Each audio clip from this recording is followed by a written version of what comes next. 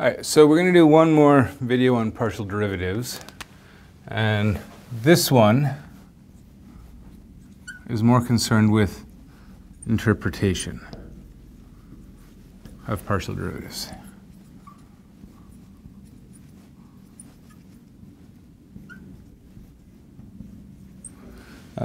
So we talked a little bit about where the limit definition for partial derivatives comes from in the last video, right? So we have these limit definitions, right? So we say, well, the partial derivative of a function with respect to x, it looks like the limit as h goes to 0, f of x plus h and y minus f of x y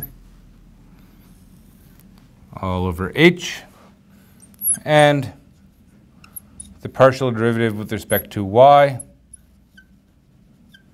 is the limit as h goes to 0 of f of x and then y plus h minus f of xy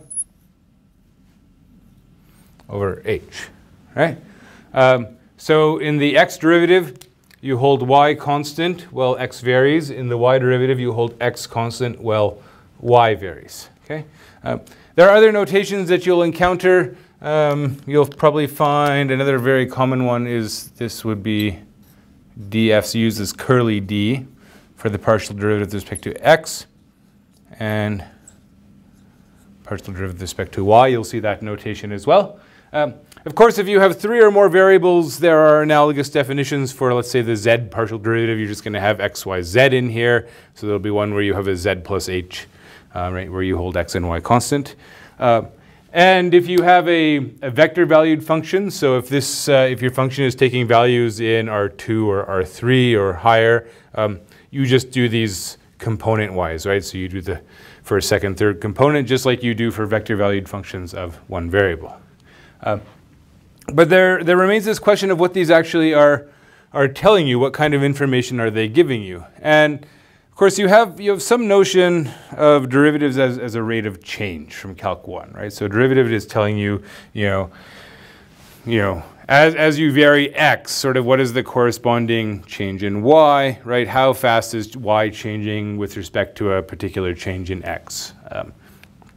And partial derivatives also measure rates of change. It's just that they are measuring rates of change in a particular direction, right? So the kind of the general picture that you have in mind here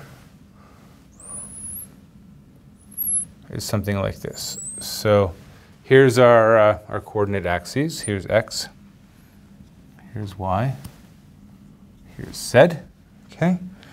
And we've got the graph of some function sitting here. So maybe let's just draw something like this. So here's y, or sorry, not y, z, right? Z equals f of xy, okay?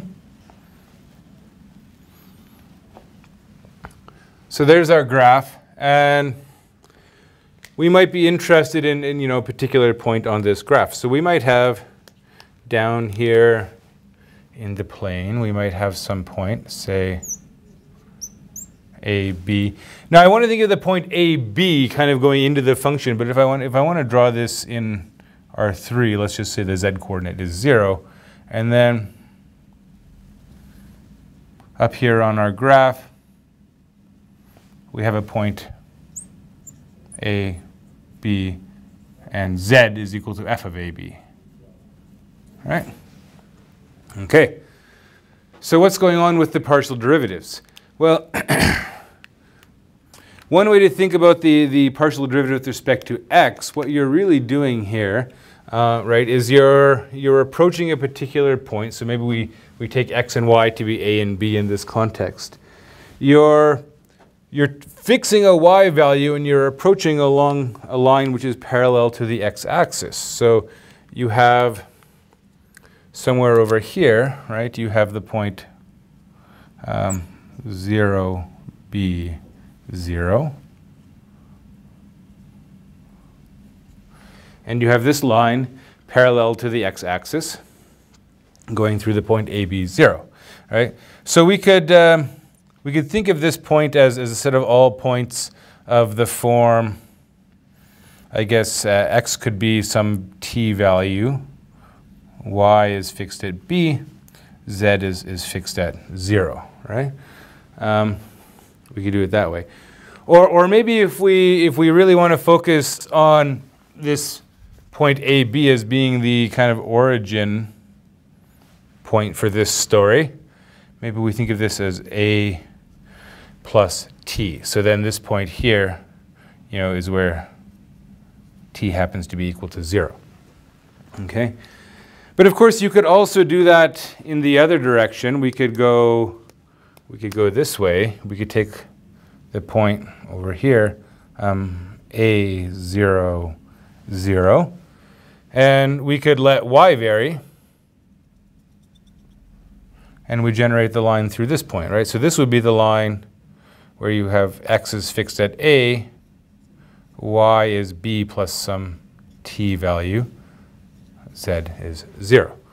And of course these two lines in the plane, right, if you think of these as just parametric curves, you can generate some new parametric curves. You could generate, say, the curve, let's say, let's do R and S. Well, I've done S first. R of t. And R of t is going to be what we get when we hold y fixed and we vary x. So we get A plus t, b, and then f of A plus t, b for the z coordinate.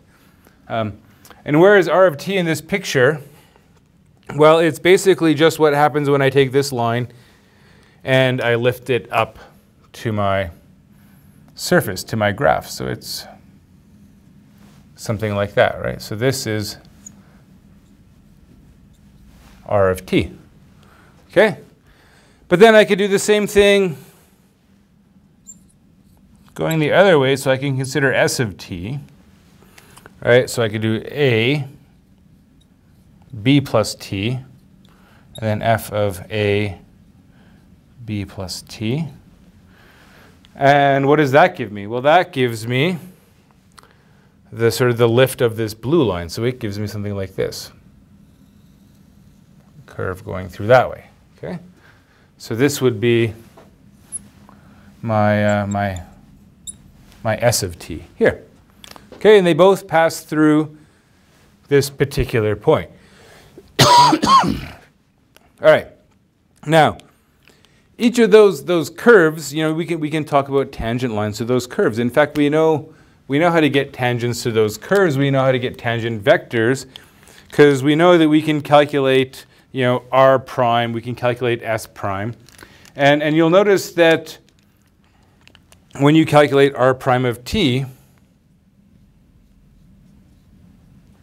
what you're going to get is you're going to get 1. And I guess we should think of this as a vector, right? 1, 0. And, well, this is just going to be, what is this? If we take the derivative of this thing with respect to t, and we're interested in, I guess, at, actually not generally r prime of t, we actually want r prime at 0, right? Because t equals 0 corresponds to this point that we're interested in. So what do we get if we take the derivative at 0? Well, what we get is we get the x partial derivative, right? Similarly, if we do s prime at 0, we get 0, 1, and we get the y partial derivative. Okay? Right, so why do I get these partial derivatives? Well, just think about, you know, what's going on there. If I'm calculating the derivative of this with respect to t, I'm taking the limit as t goes to 0 of f of a plus t and b minus f of ab over t, right? It's exactly this, except x and y are now a and b, and instead of h, I'm using a t, right? But it's exactly the same thing. So it is this partial derivative at ab with respect to x and then with respect to y.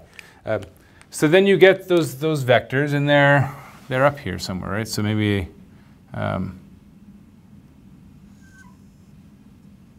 here and here you have those two tangents to those curves, right? And you can think of those tangent vectors as giving you slopes as well. You can think of this one here, which corresponds to this this guy here, so partial derivative with respect to x. That's sort of measuring slope in the xz plane, right? So it's sort of giving you the rate at which z is changing with respect to x. This one is giving you slope in the yz plane, right? So it's telling you how y is changing with respect to z, or sorry, how z is changing with respect to y. There's one more thing that you can do, right? We know that if we were doing Calc 1, we wouldn't just write a tangent vector, we would write tangent lines, right? So we'd have the line parallel to that vector, we'd have the line parallel to that vector, and we would have these tangents, right? Now those are lines in space, and it's two intersecting lines in space, and one of the things that you might recall from linear algebra is that if you have two intersecting lines in space, what you actually get is a plane, right? So we actually get a plane that's sort of resting on our surface at that point. And naturally enough, this is called our tangent plane, right? How do we describe that tangent plane if we were interested in describing a plane into this, that sits on this surface in space? Well, remember from linear algebra that to describe a plane in space, you need two things. You need a point on the plane. We've got one. And the other thing that you need is a normal vector, right? You need a normal to the plane. So what is that normal vector? Well, we have two vectors which are parallel to the plane. So remember from linear algebra that one of the ways you can get a normal vector is with a cross product. So we can do r prime at 0, take the cross product with s prime at 0, and work out what you get. And I believe what you should get if we try to do this is we should get what? We should get something like, well, the way I've set it up, I think what you get is minus the x derivative minus the y derivative and then 1. And I guess that makes sense if we want the normal vector pointing up, the z component should be a 1. A lot of times you'll see it written the other way around with, because you could choose the downward pointing normal vector as well, so plus, plus, minus. That also gives you a normal.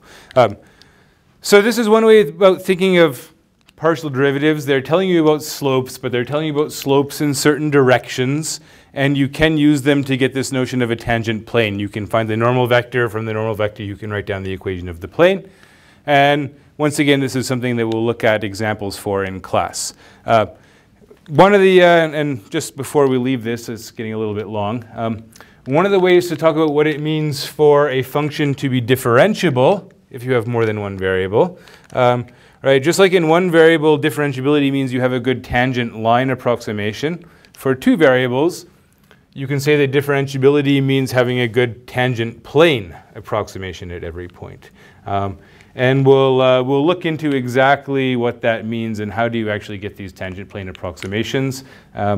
Turns out there are some tricky details there, but we'll get to that in another video and another class.